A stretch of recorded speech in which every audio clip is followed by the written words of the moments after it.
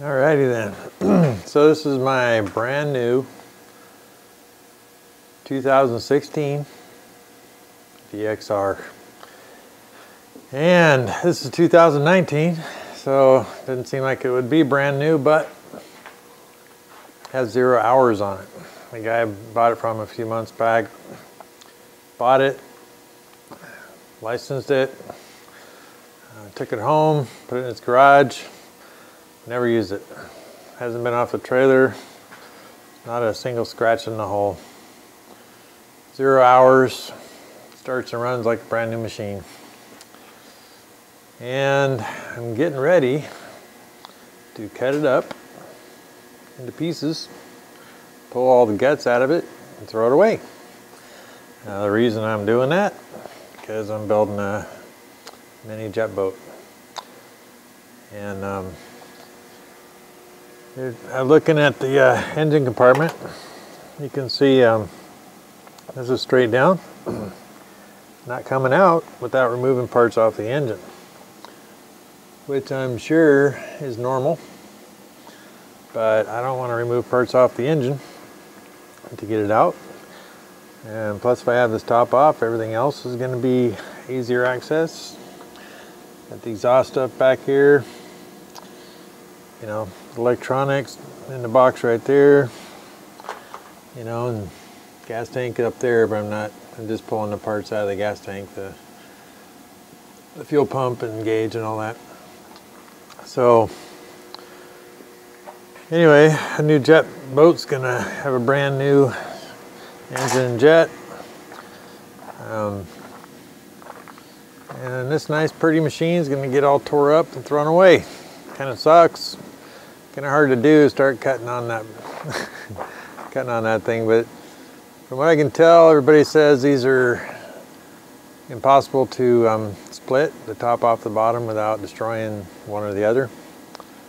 So I guess I'll just take their advice and not even try. But I bought a jet boat kit from up in Idaho. There's all the components, more or less. But I did have an issue with the center keel section. You know, it's 10 millimeter thick, and they didn't bend it right. The bend in the bottom does not match the transom where the transom sits. It's about 3/4 of an inch too narrow on the bends where the transom sits flat in the center section.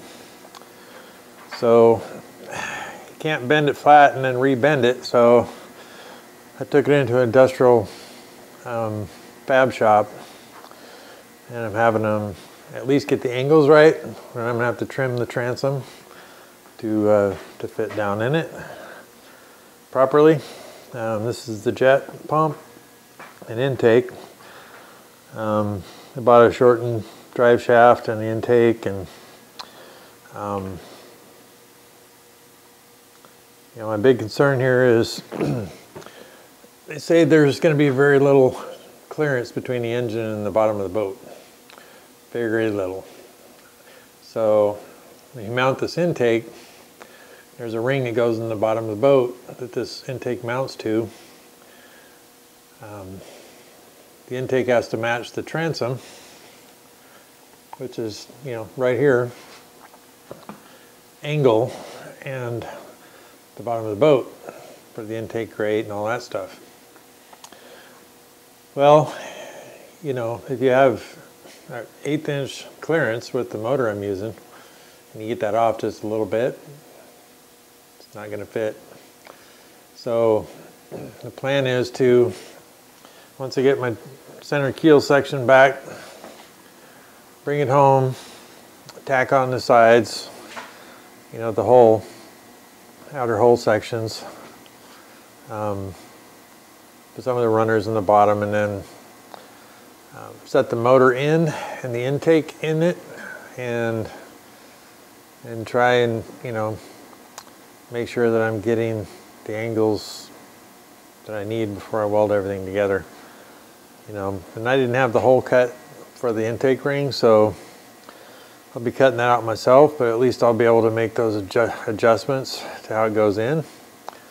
You know, preferably you don't have to adjust, because you know, then your intake's not level with the bottom of the boat, and I've got the UHMW kit that goes around that, and it's all supposed to be perfectly level on the bottom. But you know, if I have to raise the intake slightly just to get clearance on the engine, and so be it, I guess. I'm not sure what, you know, obviously the intake rate would be higher than the UHMW, which the problem with that is that things can get caught on the UHMW as they scrape the bottom of the boat, which obviously wouldn't be a good thing. But I suppose if I ended up with that, I could possibly sand the UHMW to where it goes down to the grate where there's no lip there to catch it, you know, and there would be you know, nothing sticking up down past the grate to catch things as it slides on a rock or whatever. So I'd rather do that than not have my engine mount in there without hitting the bottom of the boat. So anyway, it's the beginning of the project. Getting ready to cut the top off this thing, pull all the components, steering, all that stuff. That'll be interesting. I'll try and do videos as I come across things that might be otherwise, you know, tricky that people would have to figure out. I haven't found anything out there on someone building one of these boats as far as videos and instruction goes. You know, the factory, you know, instructions don't give you much, and you pretty much just gotta figure it out as you go. You know, in RSR, you know, they build boats, they've got a lot of information. You know, you can talk to them. You know, like they informed me about, you know, having to cut the exhaust chamber. You got to shorten it because it doesn't fit in the boat otherwise. So, you know, and he told me about where to cut it and all that stuff. So you got a lot of information. You know, they're good to work with. You know, I had a bend issue on that center keel section. I'll just deal with because I'm 2 states away from them, and it's not an easy drive up there. So anyway, I'm gonna cut up this beauty. Hate to do it, but it's got to be done.